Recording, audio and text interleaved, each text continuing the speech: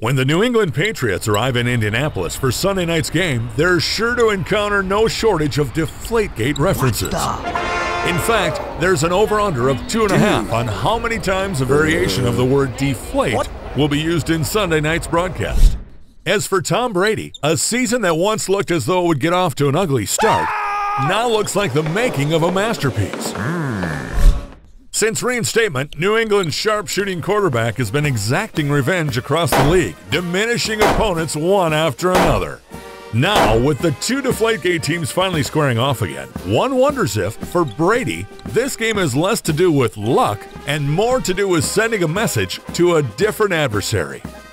Will that motivator boost the Patriots past the spread?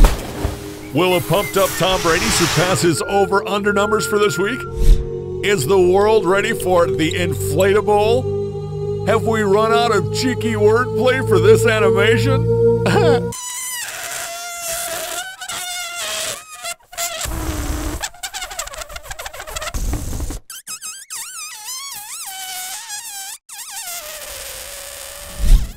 Bovana.lv. Inflate your game.